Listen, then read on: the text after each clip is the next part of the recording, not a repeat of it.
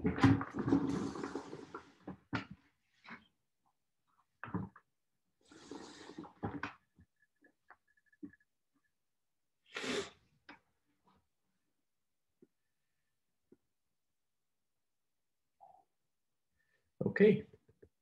We have a few minutes here before we get started. I'm happy to have try to answer some questions if you guys have any.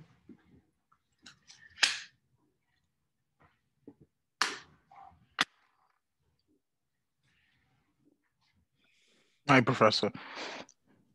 So for Brownian motion, I was reading a little bit into it, and I saw that the increments were normally distributed and independent. Is that always the case?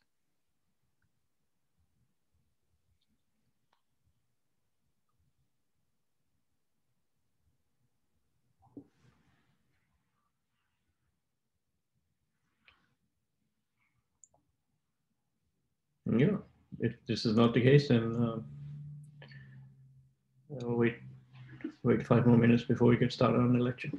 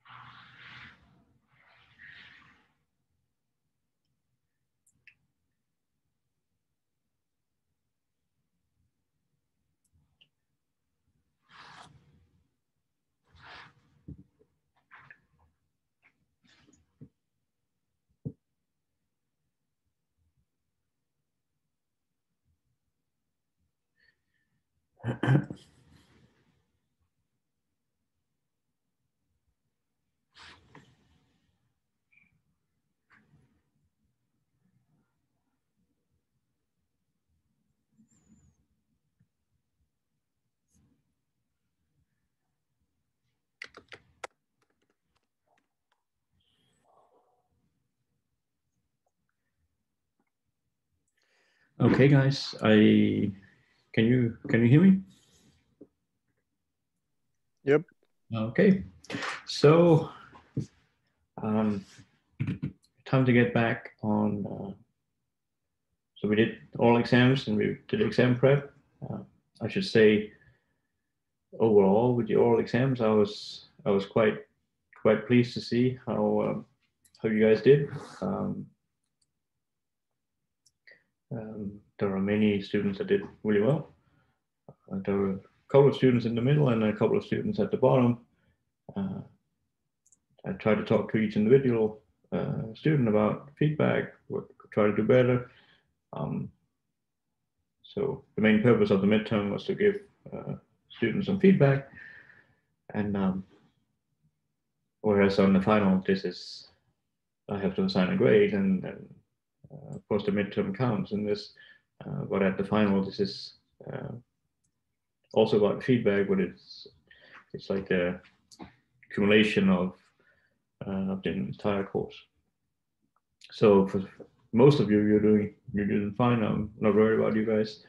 Some of you, there's some work ahead, and I'm hoping I'm hoping to get this fixed over the next weeks before the end of the semester. I sent out an email about office hours. Like, so the office hours are a little bit different going forward.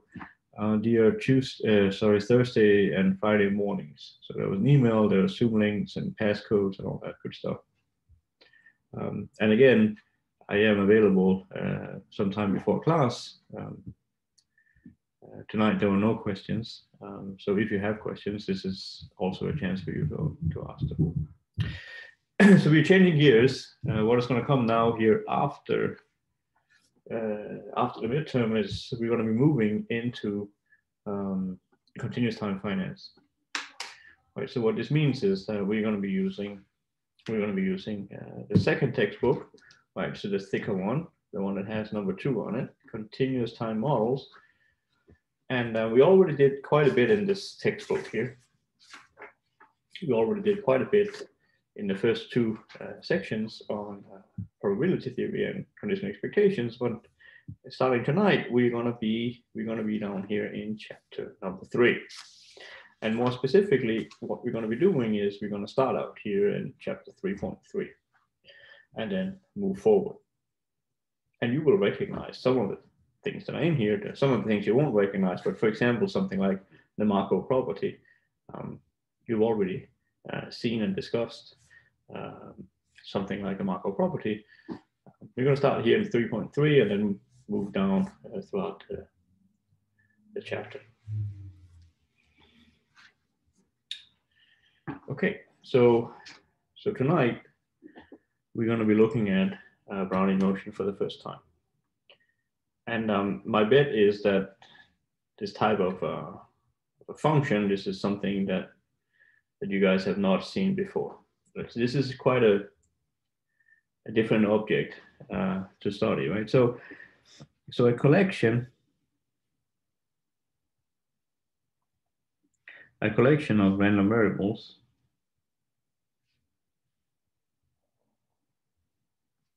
and it's denoted by BT and say T is positive. So you either write it like this or you write it like BT, then you have T in say an interval 0 to infinity.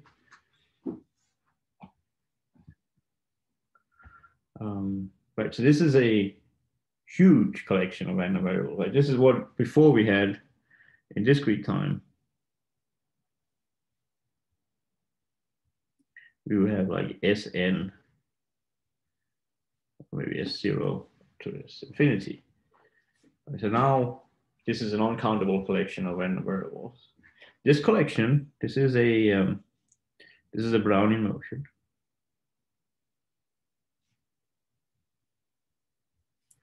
It's a Brownian motion if. And then there are going to be a number of properties that must hold. The first one is the easiest one. This is just a normalization. We start out at 0. So we're going to think about t here as time, and we're going to say that the Brownian motion is 0 at 0. Okay, so that's one thing. Second part is that you're going to be random variables. So for any omega,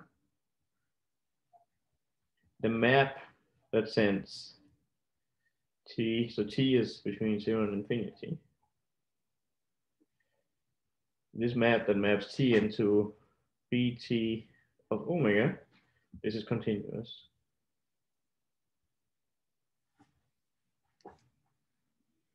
So you pick any element in the sample space, and you look at a path of the Brownian motion. So here's a w. Path of this Brownian motion, you're going to get a continuous function. So what that means is that like the start is here, this is b0, and what you're going to get is a path that will look crazy like this. This here will be bt of omega, and I have t out here. So this is just another note. As we shall see,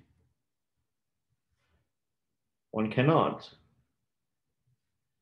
even draw a path of a Brownian motion. So one should really be careful, much more than I am, by looking at a picture like this. These objects, this object of a Brownian motion, this is something that is so crazy that I can't even make a path of it on a piece of paper. And we're going to see that later today, why it's so. So one should really be a little bit liberal when you look at a picture like this one. We should not take this too seriously, because this is not how a Brownian motion actually looks like. So 1 is clear, it starts at 0. 2 is a continuous path. And then these ones here are path properties. These are path properties. And so here we're going to get distributional properties.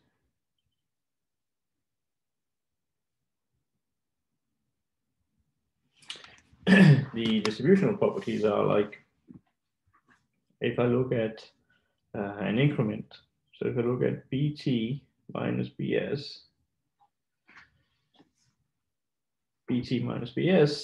this is going to be normally distributed with mean 0 and then variance t minus s for any t bigger than s bigger than 0. So I take two random variables in my collection up here.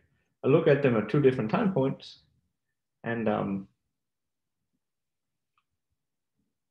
when I look at their difference, I'm going to get a normally distributed random variable. I also want to have, and this is the last property, that if I take a collection, so say 0 is less than t0, less than t1, less than t2, less than tn, for any such sequence of points over here in my interval, I will have that the increments b tn minus b tn minus 1 is independent of b tn minus 1 minus b tn minus 2 is independent all the way down to b t1 minus b t0.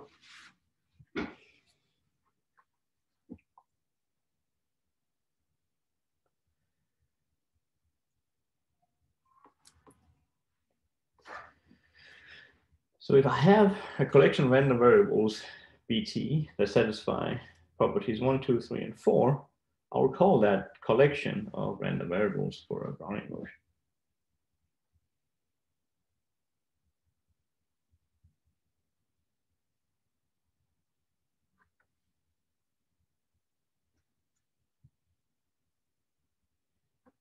Can you explain the last property again? Yep. So when I'm looking at, right, so this here means, so, and as an example of 2, so an example of the last one, so that's 4. I could say, what do I have here? I have, I can pick any ones that I want. So I could, for example, pick, I could look at B, I could look at B0, B1, B2, all the way up to say Bn. Right, and then probability number 2 says that if I look at B1 minus B0, then this is going to be independent of B2 minus B1. It's going to be independent all the way down to Bn minus 1.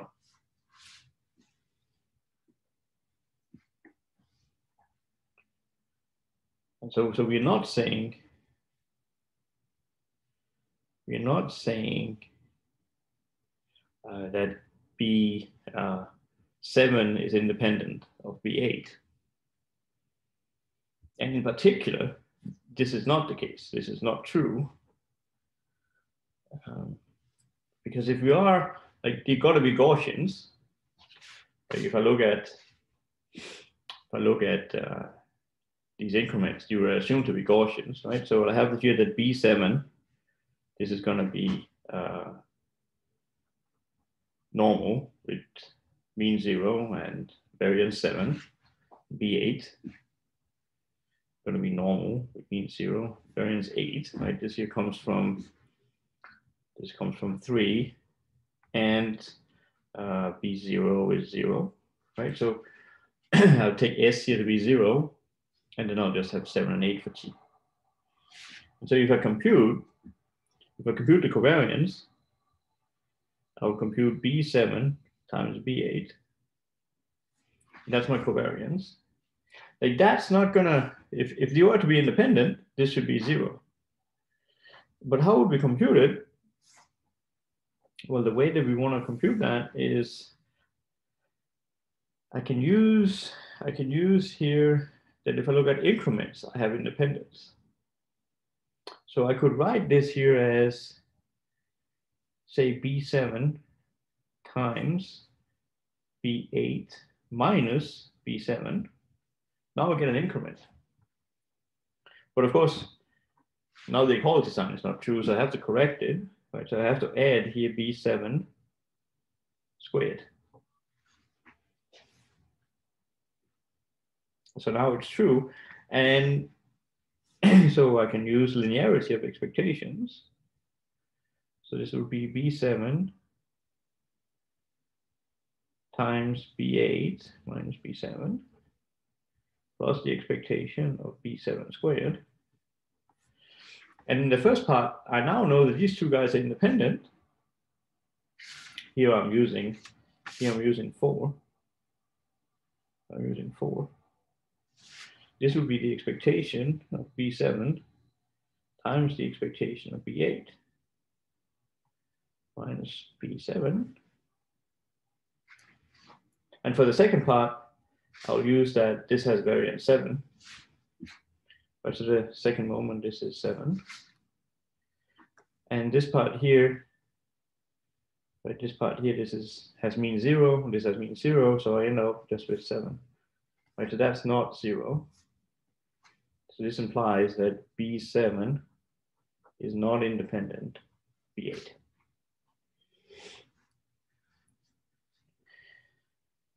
So the last part says that if I'm looking at these increments, I will have independence. But that does not mean that if I sample the process at 2 different time points, I'll have that they are independent. I'll only have that the increments are. Professor, how did you split up at the last part? The one, yeah. How do you split that up into the product? Because I know that B7 is independent of B8 minus B7. That was part of that was this property I have here, 3 and 4. I thought it was that B8 minus B7 is independent of B7 minus B6. No, I can choose whatever constants I want here. Oh, okay. Gotcha. Nobody says I only have to go one down. So it's true here that, so it is true that B7 minus B6 is also going to be independent of B8 minus B7. This is true. But it's also true that B7 minus, I don't know, B4, that's also going to be independent. This is also true. But it's not true that B8 is independent of B8 minus B7. This is not true. Oh, it's just a subscript n minus 1. Like Tn minus 1 could just be some other. Yes. Yeah, I got confused because I thought the n minus 1 was the Here, but it could be any. these are arbitrary. You just have to obey the inequalities. Gotcha. Okay, thank you.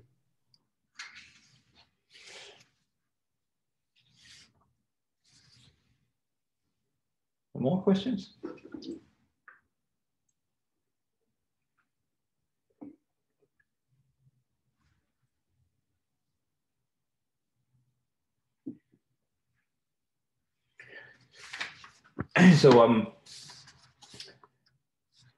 So we have this definition here, and so one thing that is not clear is that can we find does such BT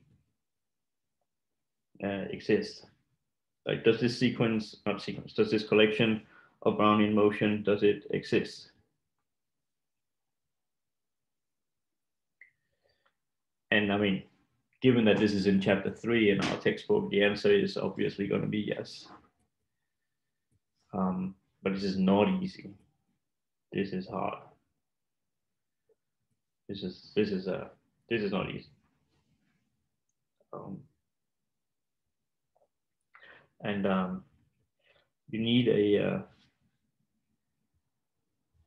You need a complicated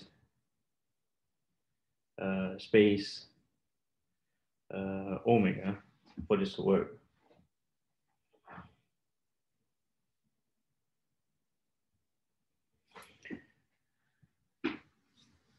So we're not going to be discussing how one gets this to work.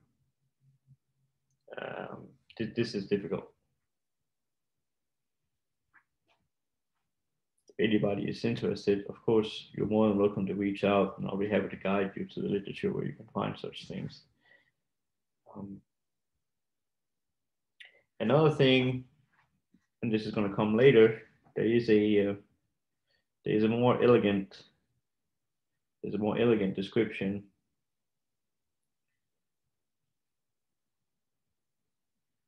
There's a more elegant description, and this is called Lewis. So that's the name we've seen before. Characterization of Brownian motion.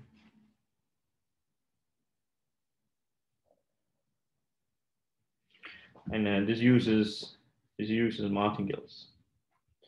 Right, so there will be, we also need a filtration here, right? So the filtration that we're going to be working with is now going to be denoted by Ft instead of Fn. And this is the sigma algebra that the Brownian motion generates up to time t.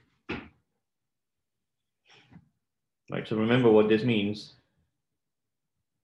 This means that if I look at Bu less than x, this is an element inside Ft for any x and r for any u less than t. So it's a smaller sigma algebra that makes all these random variables measurable. So Lewis characterization is about using martingales to give a description of when a stochastic process is a Brownian motion. So maybe we should just dive into it.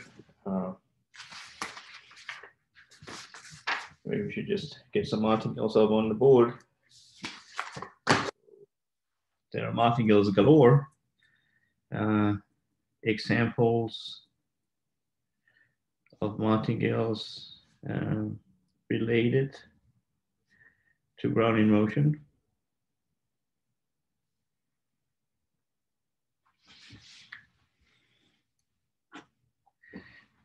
So we'll start out with by far the most important one.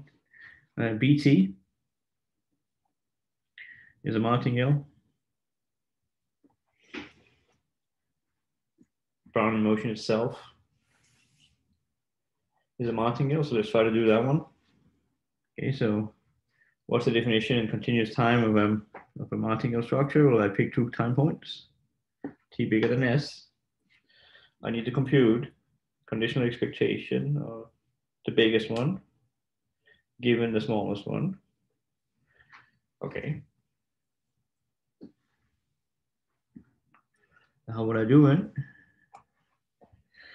Well, it's not very far away from what we just did a few pages back. I would do this as E, and I want to use independence. So I have BT here minus BS, and then plus a BS, and then given an FS. So you can see now we are very close to a situation that we encountered a number of times before the midterm. We have 2 components here, BT minus BS. And that part is independent of FS by the way that Brownian motion was constructed. These increments were independent of the past, and BS is measurable. So it is very much aligned with things that we have talked about many times before. So here we'll use independence. Here we'll use independence. That'll allow me to throw the conditioning part away. So for this part here I use that BT minus BS is independent of FS, and I'll use that BS is FS, measurable.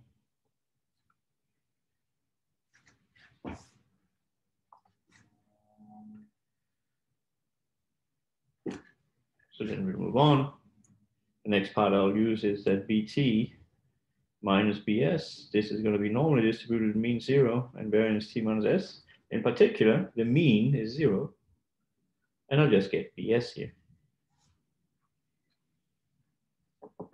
So that means that the conditional expectation of the Brownian motion at a future time is just equal to the current value that it has.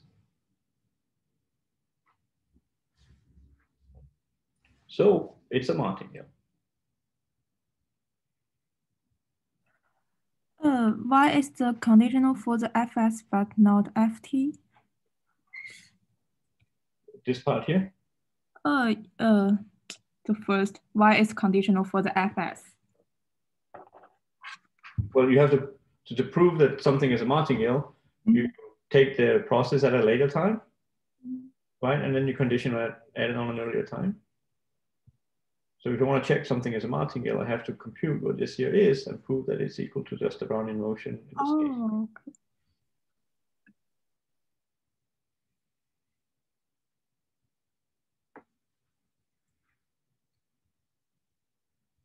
But in discrete time, we would sometimes do 1 time step, but we could always iterate this and do more time steps. So here there is no next time step, right? Because there are infinitely many points between T and S. So you need to take one that's later than the other, condition, figure out what it is.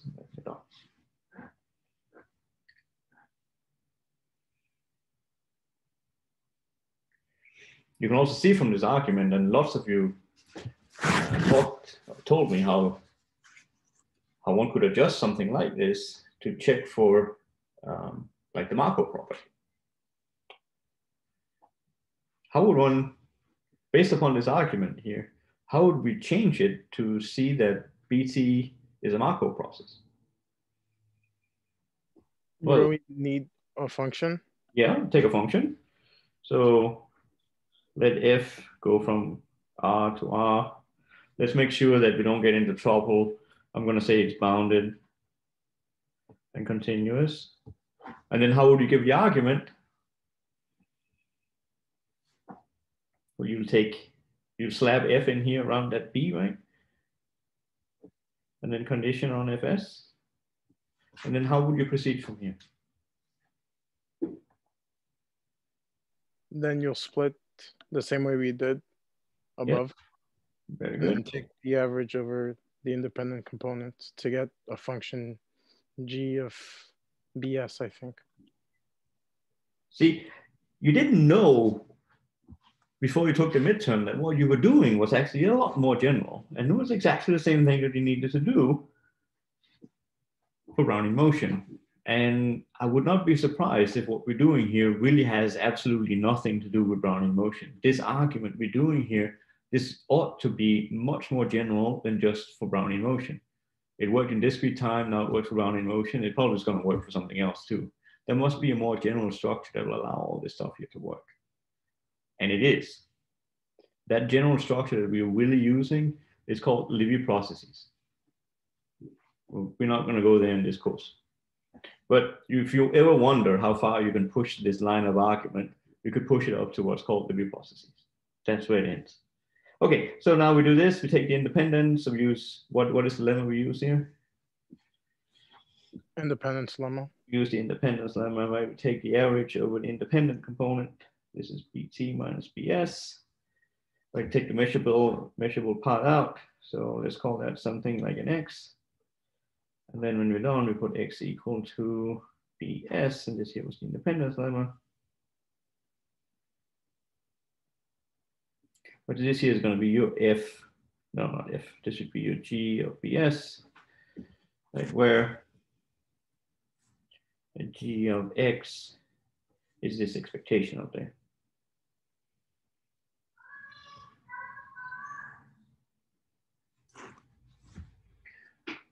And in this particular case, when we're dealing with Brownian motion, you can actually write out, we can integrate here over the normal density if you so desire.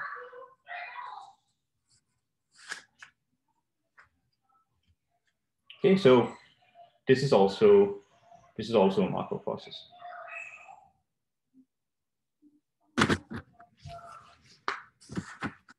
Any questions on this page?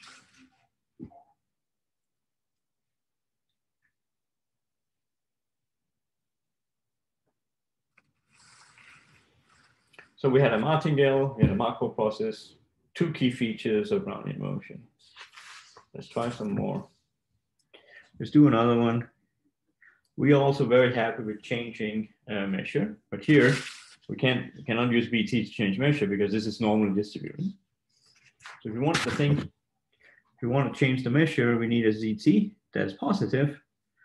And the easiest way to get that to happen is to, well, take an exponential, maybe take a constant, maybe just take a constant if we want, BT. So is that going to be a martingale?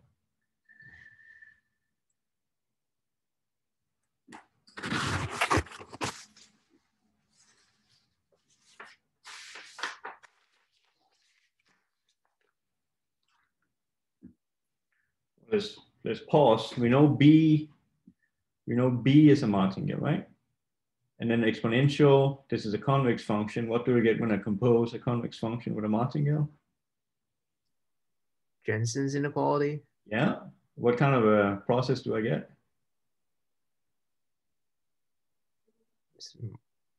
Markov process. Yeah, but we're talking about martingales now, right? So we have sub, super, or martingale. If I take a convex function of a martingale, I get. Oh, you meant like that. Okay. We have to do it to see, right? Does anybody remember what we get when a convex function is applied to a martingale? I think it's sub. Yeah. So it's a sub martingale. So if we want this thing to be a martingale and I have a sub martingale, what do I need to do to it? Sub martingales have a tendency to increase. So what do I need to do to the thing to make it? You need to subtract. Yeah. I think. Okay. So what do we subtract? I mean, this is purely for memorization. I think minus 1/2 times. times t. Okay. Well, the cool thing is that you're more than welcome to guess. We just have to check it. Right? So is this a martingale? Well, we go through the same motion as before.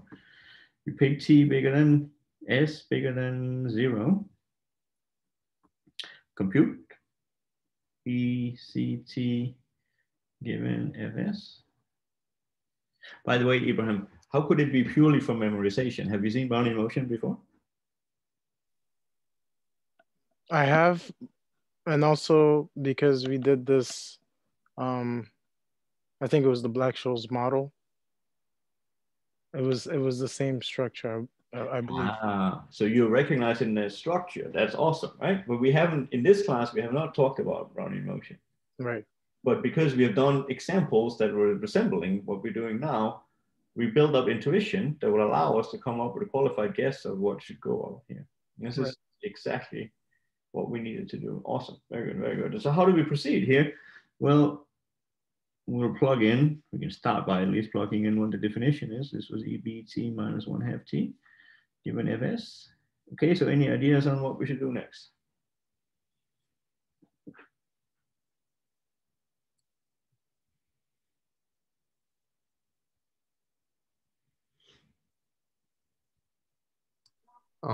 Maybe make it into EBT times e to the negative 1/2 t.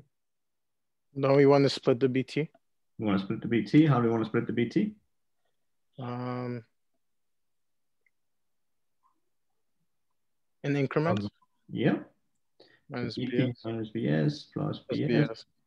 And then we can take a Richards and put that thing outside.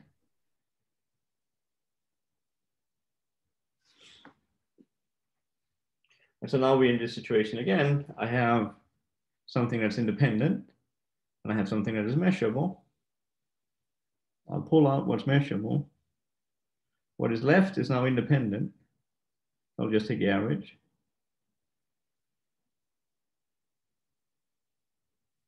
And I'll remember this minus 1/2 t on here. Okay, so what do we have in here now? What is this guy?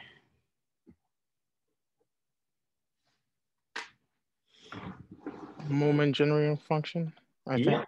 For the normal with mean 0 and variance t minus s. Does anybody remember what it is? E to something. Is e to the 1/2 sigma squared t squared. Yeah. Well, in this case, it'll be t minus s. Yes. And so now we combine. We have EBS here. We have 1/2 t minus s minus 1/2 t. We combine the stuff, we get e to the bs minus 1/2 s. And so you see, Abraham, so your intuition was spot on,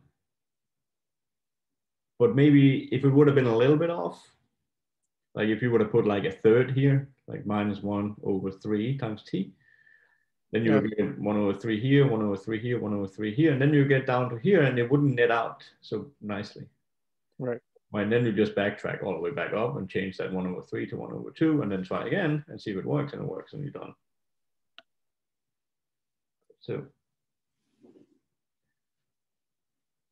that's great. That's great.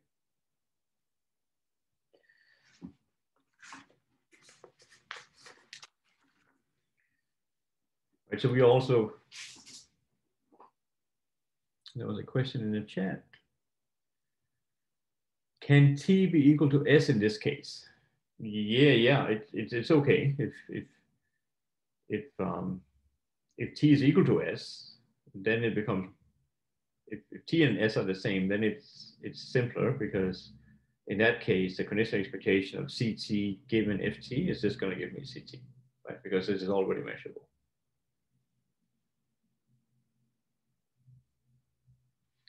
In the first case, yeah, it's just when I put, I mean, when t is equal to s, the case is much simpler, right? Because then if I do the conditional expectation of BT given FT, it will just be BT. It is okay. You can put greater than or equal to here, or strictly greater than. The case where they're the same, that's easy. Okay. Okay, so it seems like we have a pretty good grip on how to manipulate these symbols. So maybe we should move into something where we're going to be on a lot more uncharted territory. And it's really nice to see that you guys can do this comfortably. I had this comment here.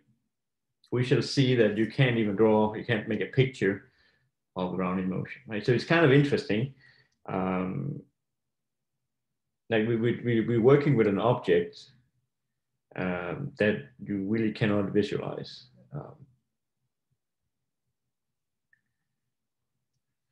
And yet it exists, right?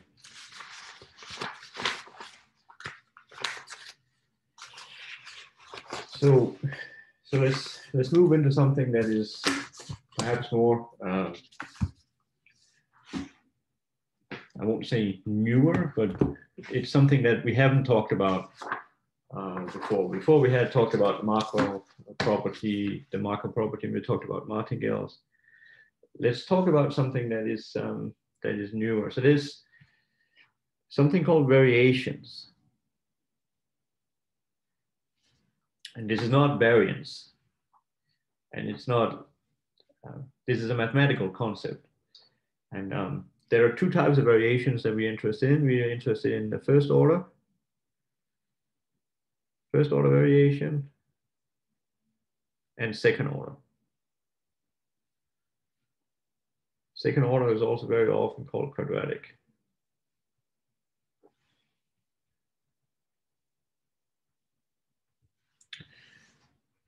Okay, so let me try to write down what this stuff is. So we have a function.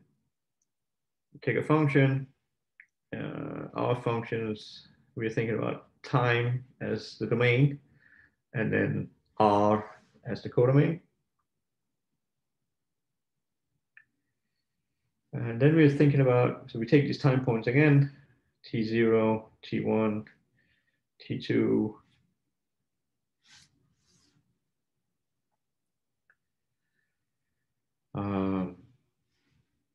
So if I'm interested in the variation, what I'm going to be looking at is how f at Tn, say Tn plus 1 minus f at Tn. I'm interested in how it oscillates. And so I'm going to be summing up its oscillations over this interval. So this is from,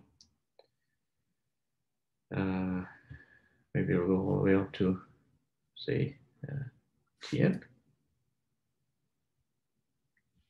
So I'll run here from 0 to n minus 1.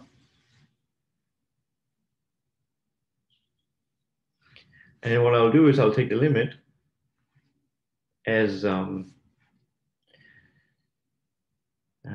so what's the notation? The notation that the textbook uses is like a pi, and then these absolute values, 2 lines. Right, so, so where, say that this thing here, this is defined to be the max of the length of these intervals. This is the max over n of t n plus 1 minus tn. So what I'm looking at is I'm gridding it out, and then I'm taking the limit as I grid out, and I have smaller and smaller, smaller intervals. When this limit exists, I'm going to call this for the first variation of f. When this exists.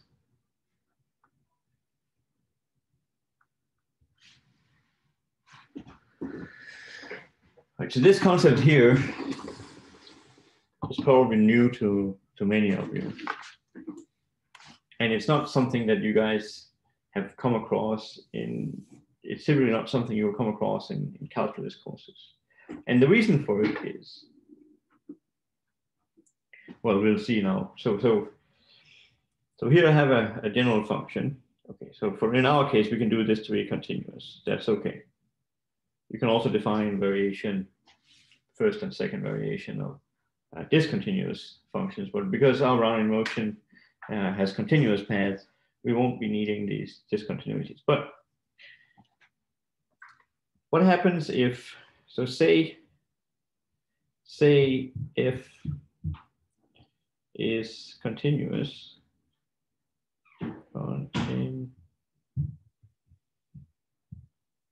continuously differentiable. So it's now smoother.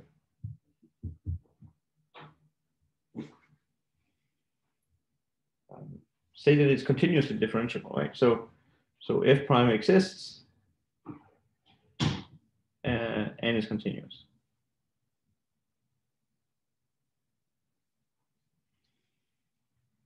Right, that's why it's continuously differentiable. If it's only differentiable f prime, then only it has a derivative, but you're not guaranteed that the derivative is continuous, right? So there are functions out there that are differentiable, but they don't have a continuous derivative. So we're playing now a game where you're going to say that f is continuously differentiable. So people will often write that this is in C1. Instead of writing out all that, you just write that it's in C1. Then what is the first variation? So let's compute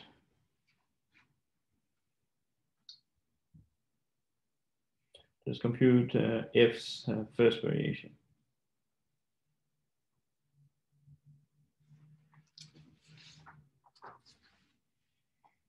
So I take a function, it's smooth in the sense that it has a derivative and the derivative is continuous. I want to know what is the first variation.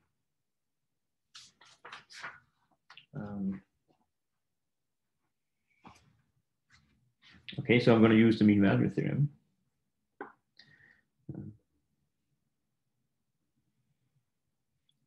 The mean value theorem, it gives us, say, Tn star, such that if I'm looking at f's derivative at Tn star, this is exactly this difference quotient. So this is f at Tn plus 1 minus f at Tn divided by Tn plus 1 minus Tn.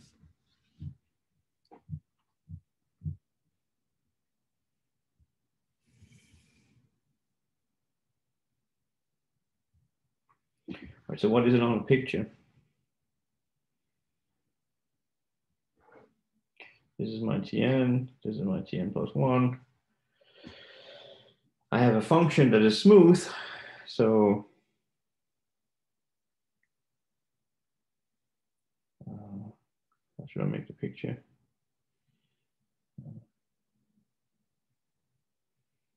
Say that this is my function. So I have a value here, I have a value here. This difference over here, this is the slope of this straight line.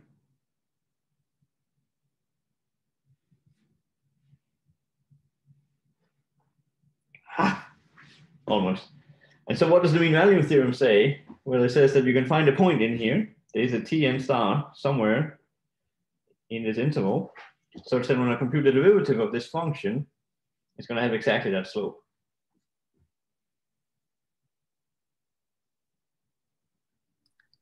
So this is going to be somewhere down here.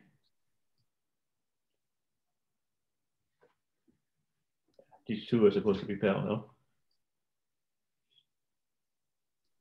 So are we trying to like multiply over by the Tn plus 1 minus Tn and then substitute into the expression for first variation? Yeah, that's the next step.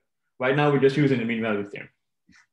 The mean value theorem says that if I have a function like this, I can find a point so that the slope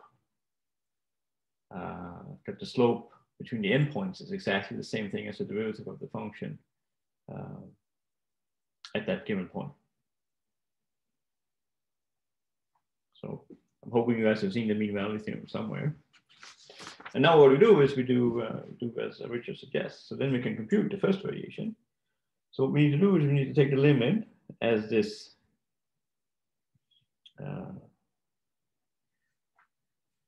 splitting. This is called a partition. As this mesh gets smaller, we'll be summing, and then we'll have so the first variation of f. It'll be the absolute value f prime tn star times tn plus 1 minus tn.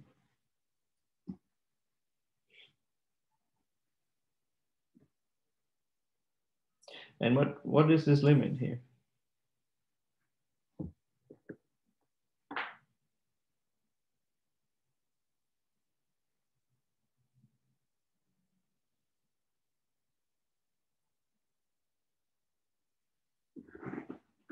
And what's this limit? Isn't that the integral? That's the integral. How far out do we go? Well, we went up to tn.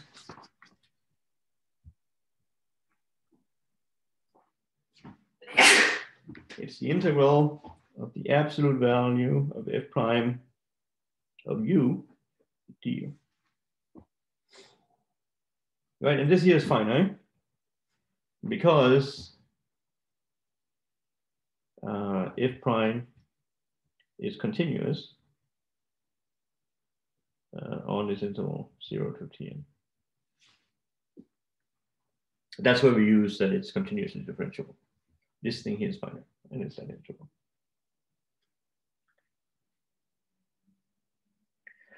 So this was the first variation of a continuously differentiable function.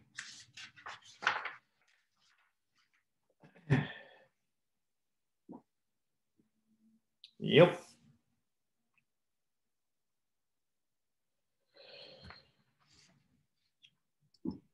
So the second variation.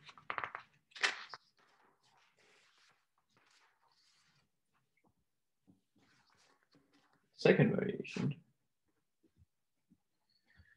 Quadratic variation.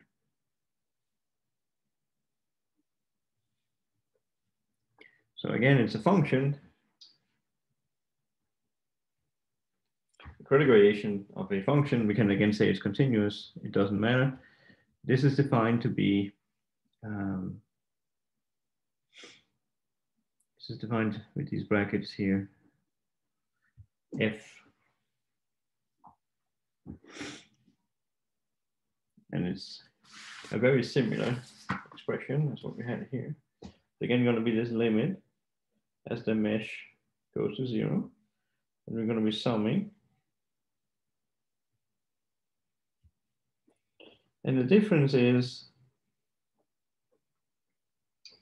instead of having a 1 up here, when you're doing quadratic variation, you're going to put a square.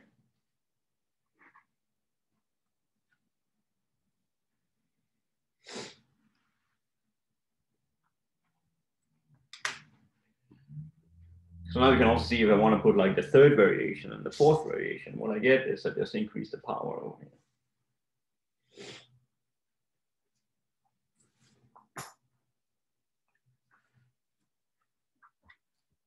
So if again, so if f is C1, right, so it's continuously differentiable. Well, so this is as before.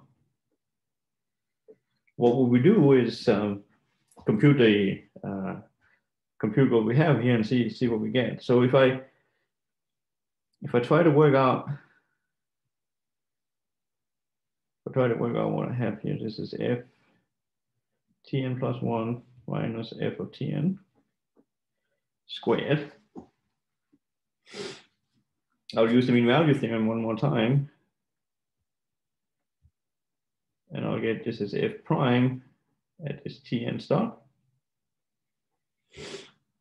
And I'll have to put a square. And then I'll have the increment squared.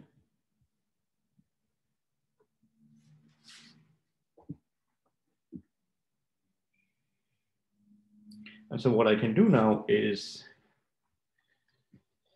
I can borrow one of these squares and take the maximum and get an upper bound. So here I'll put the norm of pi.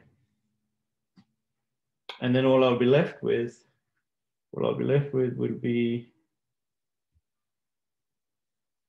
and then I'll have f prime Tn star, the absolute value of square, and then just Tn plus 1 minus Tn. And so as before, this part here, this is going to converge to the integral of f prime of u squared du. But this part here, this is going to converge to 0, right? When the mesh disappears. So all in all, this number here, this is a number between 0 and infinity because f prime is continuous. So f prime squared is also going to be continuous. I integrate it over a finite interval. I'm going to be integral. So I'll have a finite number times something that goes to 0. That means that the quadratic variation, this is equal to 0. So the first variation is the integral without the square, and the second variation is 0. Could you go over the inequality step again? Yes. So what I do is I have a square here. What I'm going to do is I'm going to borrow one term in the square and put that term outside and take the maximum difference between Tn plus 1 minus Tn, right? That maximum difference is exactly this object here. That's the biggest difference I have. Oh, okay. Right, so that goes out here and it gives me the inequality, and I just leave the rest in place. Right there I have a square here that stays the same. I borrowed one of these guys, so now I just have this one. Oh, all right. Thank you. And so this part here is as before, except for the square. Right? There's a square here. There was no square on the previous one, right? There's an absolute value on the previous one. Now there's a square. And then this part goes up front, take the maximum. And so as the maximum goes to 0, then this product here on the right-hand side, well, this will go to 0 times whatever that value is. So it's going to be 0. Professor, the mesh, right? Yeah.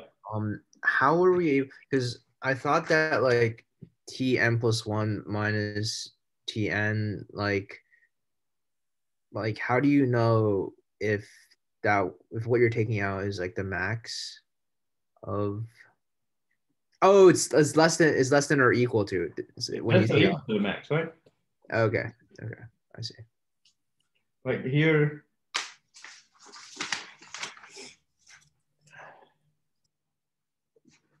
what I'm using is a Tn plus 1 is always bigger than Tn.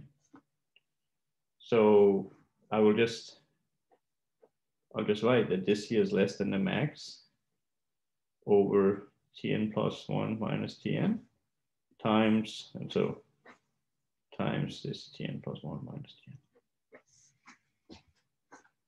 So you're taking max away. And this max here, this is the absolute value of pi times Tn plus 1 minus Tn.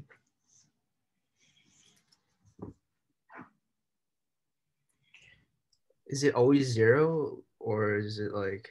No, when you take the limit, right, the quadratic variation is defined as the limit as this mesh goes to 0.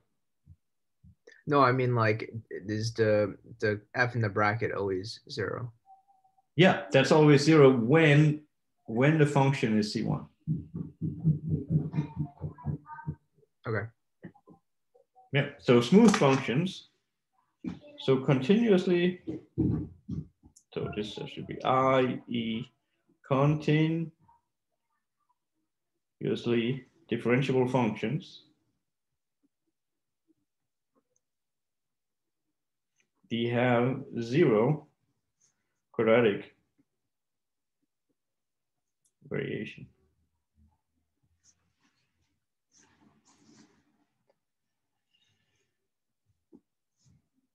And this might be one of the reasons why you have not come across this concept of first and second variation, because you have often worked with smooth functions in other classes.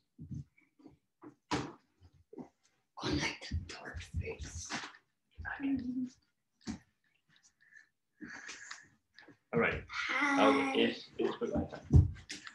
Okay. So if you have smooth functions, you don't see quadratic variation. It's just 0. And here comes the Brownian motion. So here comes the Brownian motion. So for Brownian motion, it is different. So we're going to let BT be a Brownian motion.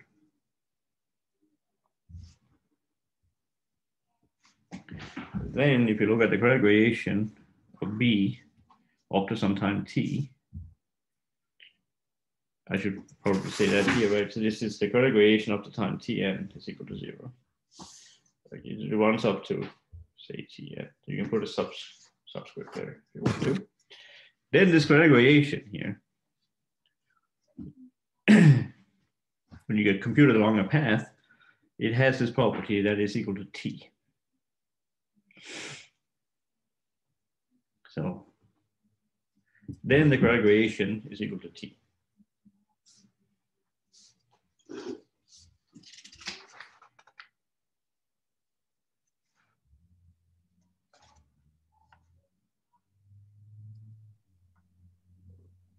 Why is there a subscript t on the outside?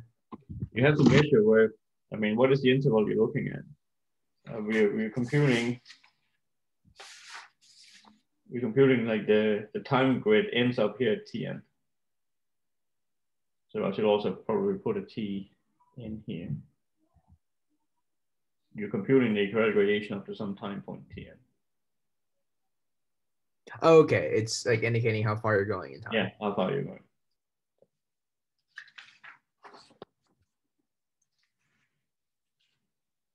Same thing here with the first variation. You see there's a Tn sitting here. I could also put that Tn down there. Okay, so this is an interesting, that's definitely something new, right? So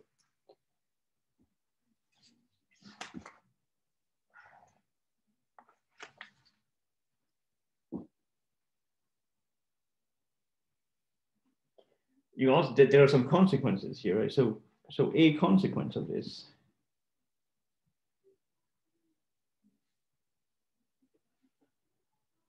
if I computed the first variation of Brownian motion up to time t, if I believe that I have finite quadratic variation, what would the first variation be?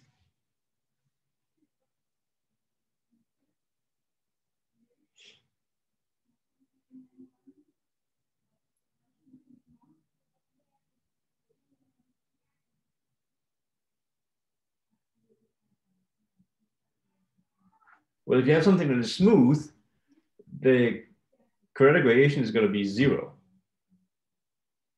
So here I have something that has non-zero, like this here is not 0, right? So is it going to be infinity? Yes. And how do we see that? Well, if I look at the quadratic variation is, I'll be summing btn plus 1 minus btn with a square.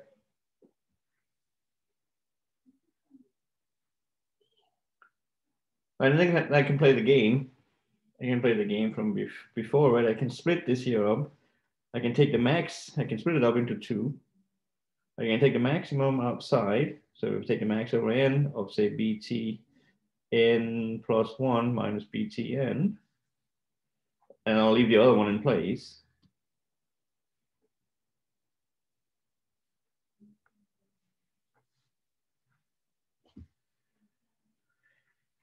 So if this first variation here happened to be finite, then what I'll have here, this will converge to the first variation.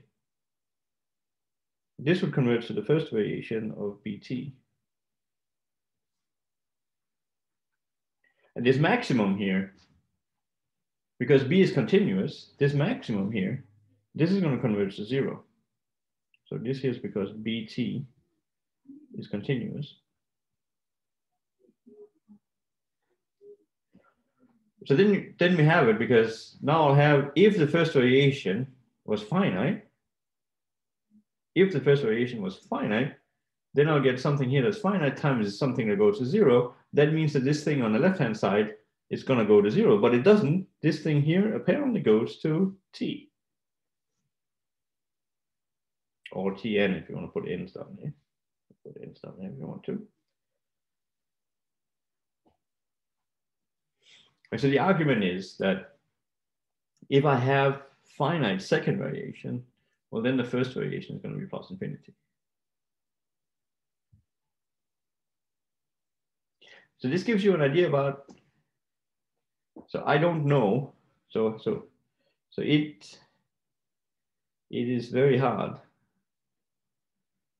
to draw functions of infinite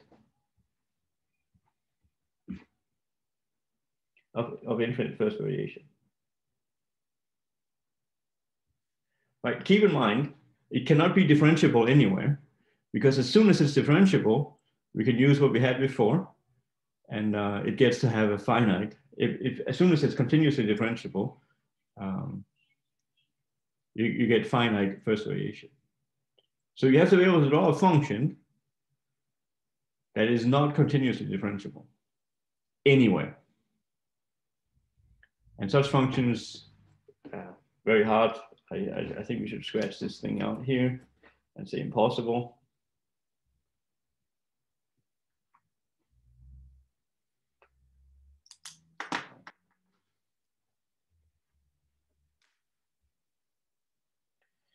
Okay, so the goal now is to do the top part here, right? How do we get this? How do we get that result?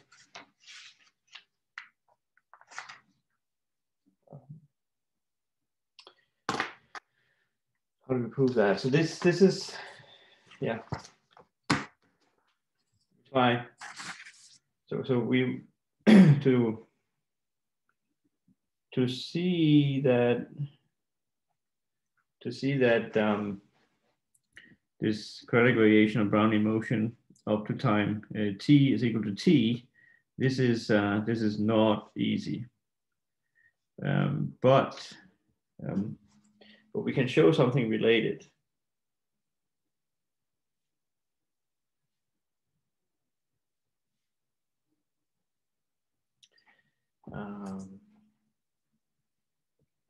So what I'm going to do is I'm going to take, the textbook calls it Q pi, and it takes this object here, sum of the increment squared. And then what it shows is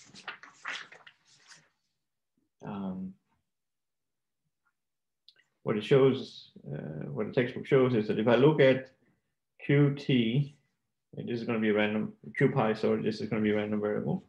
If I if I subtract away t, tn, and I square it, and I take the expectation that this thing goes to 0 as the mesh goes to 0.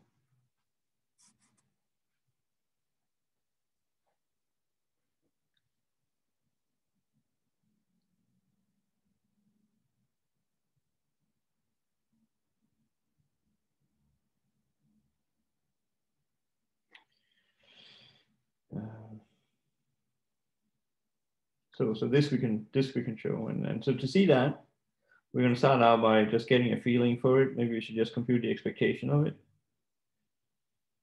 Q. The letter Q is used because of quadratic. So how would one go about doing that? You pull the sum outside and then take the expectation of these increments squared.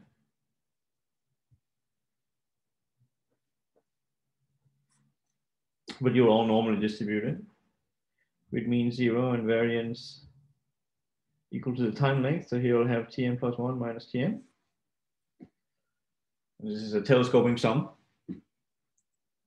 I'll end up here with Tn. Okay, so the mean of Q is exactly Tn. So what I have here on the left-hand side, this is nothing else than the variance of Qt, of Q pi. Right, because what I'm subtracting here, this is exactly the mean.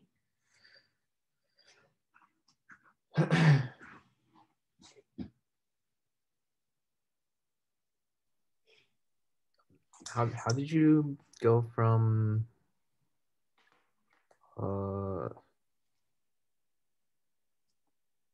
yeah, the first sum to the second one, yeah. This one here? Yeah. Well, what's the distribution of BT? What is the distribution of BTN plus 1 minus BTN? Wasn't it oh, okay, I see. Because it was normal 0 with variance Tn minus, okay. And then because the mean is 0, the other part drops out. Yes. Yep. And why is the sum over all of, oh, it's telescoping sum. The telescope, right? Yeah, okay. This is the last minus the first. I think the first one, we've just put it to be 0.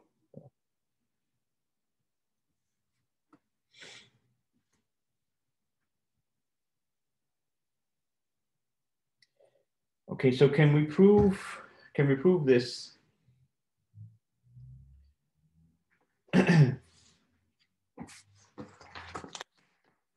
Give it a shot.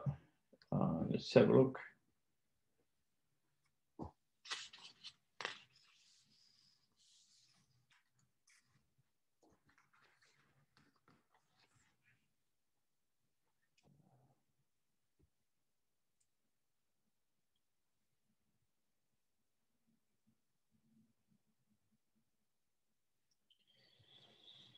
So I'm looking at the variance.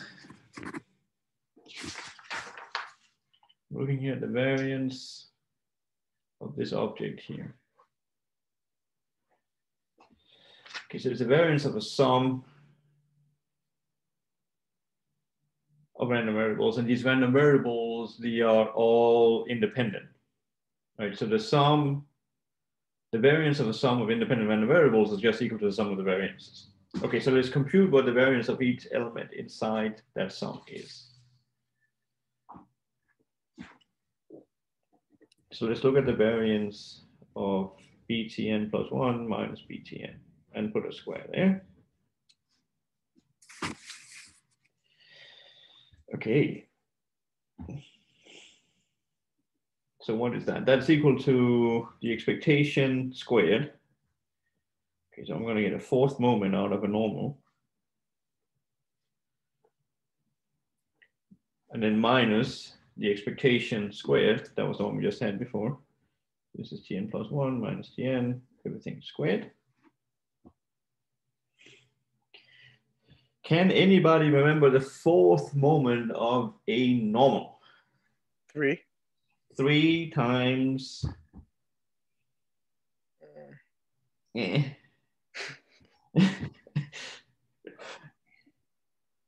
3 times the variance squared. Yes. I do have one of them over here too. Don't worry if you can't remember that, it's not a big deal. Anyway, here I got 3, and here I have 1, so I net them out. I get down to 2.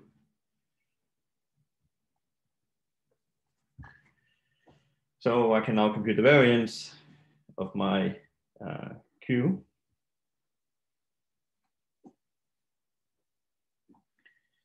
And this is going to be the, as we said, because we have independence, this is going to be the sum of the individual variances, which we just computed.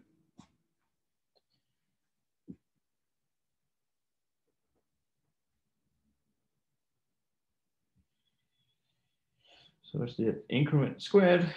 This is what we had here. So there's my 2 out there. And then I get my Tn plus 1 minus Tn squared. And I can use the same trick as before. This is less than 2 times, and then I take the max out, and I'm left with this telescoping sum. Tn plus 1 minus Tn. And this is the telescoping sum. I get that this is 2, the max, and then here we get Tn. Right, and this goes to 0 as the mesh goes to 0.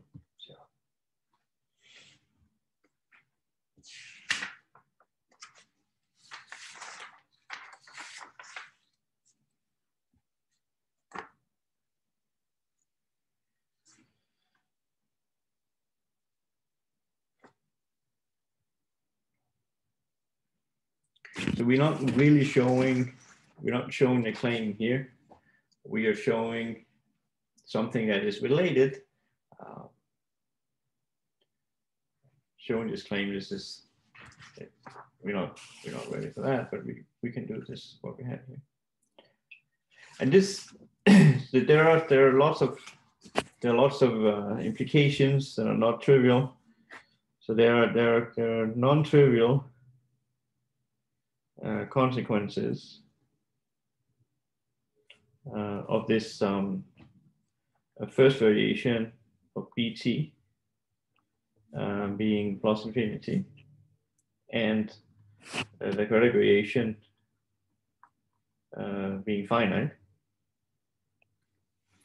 And so by far the most important thing that we're going to be doing, by far the most important tool that we're going to be developing is Ito's lemma. And what you have seen is, if I want to compute the derivative of f composed with g, this is a formula that everybody has seen many times. Like you compute the f prime, compose it with g times g prime of x. This formula here, this is something that you have seen a million times. And this is not true for Brownian motion.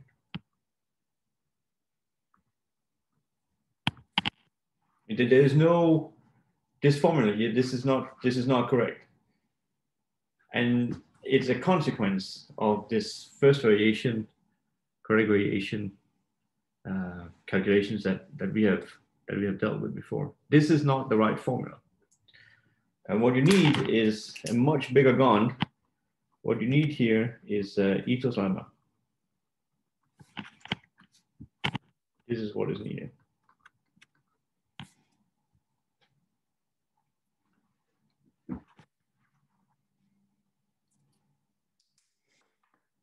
I think this here is a good place to stop. I know that there are much more important things going on tonight, so I think this might be a good place to stop. Are there any questions before we call it quits? Yeah, just one. When we did the variance on the thing, on this, Yep. The variance of BTN, the BTN plus 1 minus BTN squared. Yes. The second one after the fourth moment, that was that the expectation of this squared and then the square on the outside? Yes. Right, because the variance is equal to you square the random variable and compute the expectation, right? So the random variable is what's between my fingers. You square that, you're going to get what you have here and compute that expectation. And then you subtract away the mean of this random variable squared. Right, and the mean of this thing here is exactly what you had here, and then you have to square it. I'm just using here that the variance of x is equal to the expectation of x squared minus the expectation of x squared. So it's simplified to the expectation of x squared, and then we squared out again. Well, here the square is inside and here it's outside. Right. I mean, like when we did because you get the expectation of btn plus 1 minus btn square on inside, and there's big square on the outside for the second. No, my x. This here is my x. Right. No, I meant for the second term after that one.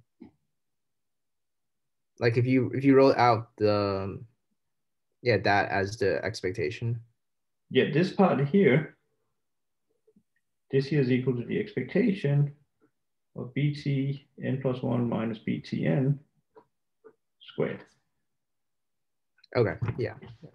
Right, I think you were even the one that told me that this is how we get down to this one here. Yeah. No, I'm just making sure, because sometimes it gets a little confusing. I agree.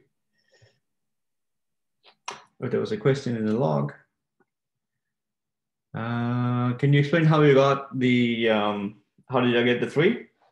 Well, one of you guys that knew how to compute the fourth moment of a normal. So this here, just take the derivative of the moment generating function. for example, the fourth moment of a normal.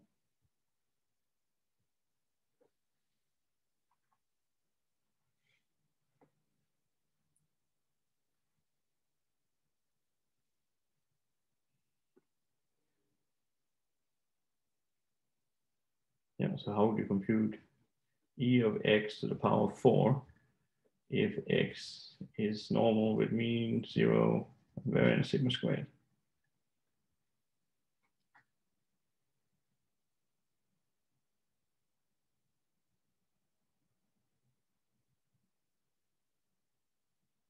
I think you guys can figure this out. So you can do what Richard says, you can compute derivatives of the moment generating function, MGF, or you can use the density.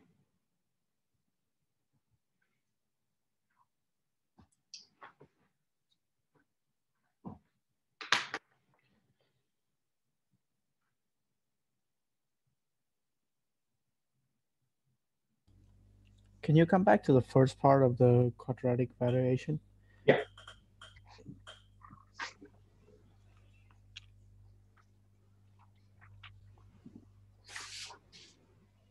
Okay, that one. Yes. All right.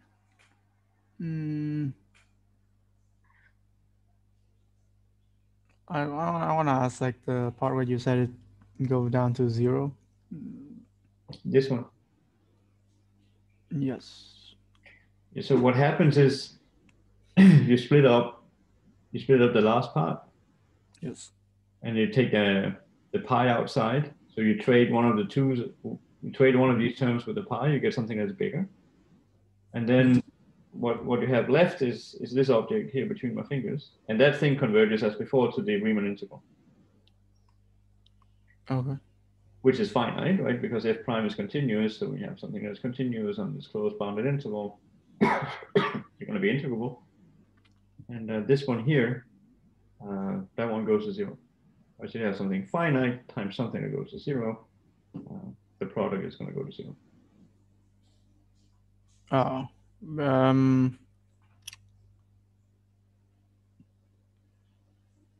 So that pi thing is just defined to be go to 0. We're taking the limit of that? Yes. Okay. So it's the same with the consequent that comes after that, right? Yes. Yeah, we always, when you're computing these limits, you're taking a finite mesh. Okay. Yeah. So here, when you have a continuous function, you're looking at how the continuous function over a finite mesh. What is the difference? Well, this quantity here is going to go to 0. Okay, I see. The problem is over here that it's true that individually these terms here, they will go to 0. But you're summing up too, right? So you're summing up a lot more terms that individually go to 0. So I'm summing up a lot of small terms in a big sum. Right? That can go to either something finite or infinite. And if it goes to something that is finite and the term that you multiply on to goes to 0, well, then the product is going to go to 0. But if it, as is the case with Brownian motion, then this term here is going to go to plus infinity. And it's true that this thing here goes to 0. So then I'll have something that goes to 0 times something that goes to plus infinity. And that product can go to anything. And this is exactly what has to happen, right? Because on the left-hand side, this thing goes to Tn. This thing here goes to plus infinity. This thing here goes to 0. So that limit, it can very well be not 0. And indeed, that is the case here because it's going to be bigger than Tn. Okay, I understand that. Yeah, we're playing this game like if I have the limit as I want to set x to 0, say, we're playing this game that if I take x times 1 over x, this is always equal to 1, right? And x here is going to go to 0, and this one here is going to go to plus infinity. So just because that goes to 0, if this thing here can go to plus infinity, I can say nothing about the product, right? It can go to whatever you want it to go to. And here it goes to 1.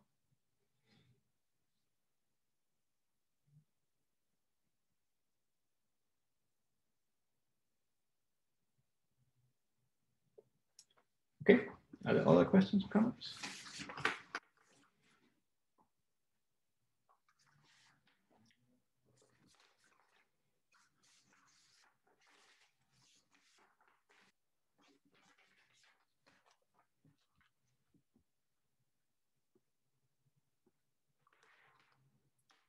More questions or comments, or is it time to say goodnight? All right, have a good night, guys, and Thank you, sir. have a Thank you. stay safe tonight, guys. Okay, no matter what you do, stay safe out there, and I'll see you guys on Thursday.